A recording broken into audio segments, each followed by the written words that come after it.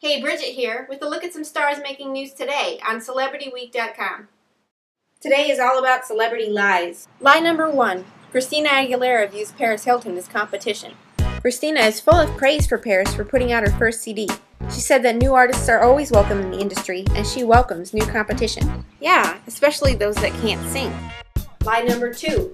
The whole Paris Hilton-Nicole Richie feud. The stories just don't make sense. Nicole said that there's no chance they'll be friends again anytime soon, and there's nothing she misses about the friendship. She also says they won't make up on the air or as part of their new season of Simple Life, which they've already signed on for with the understanding that they'll work together. Yet Nicole insists there was no falling out, no reason for them to stop being friends. She said they're just not the same people. That's a lame breakup line. I'm just saying that if two friends really did just realize they were different people, maybe they wouldn't hang out so much, but they'd still be able to be in the same room as each other. Unless, of course, not being able to stand each other helps ratings. Lie number 3, and I told you this one was going to get ugly. Carrie-Anne Paniche says she agrees that Aaron Carter shouldn't have proposed to her. You can't just propose to a girl in a public place, tell everybody, then take it back a few days later and expect her to be cool with that.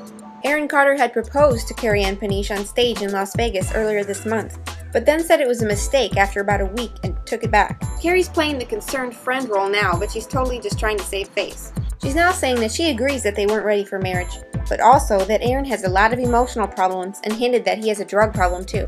Carrie says she just wants Aaron to be happy, healthy, and get emotionally stable. Oh, and also to not look like the loser in this situation. Lie number 4.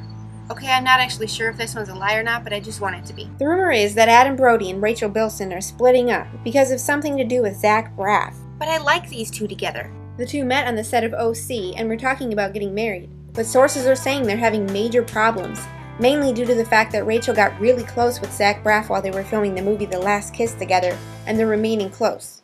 Well, who knows then? Maybe I'm destined to be with Adam Brody after all.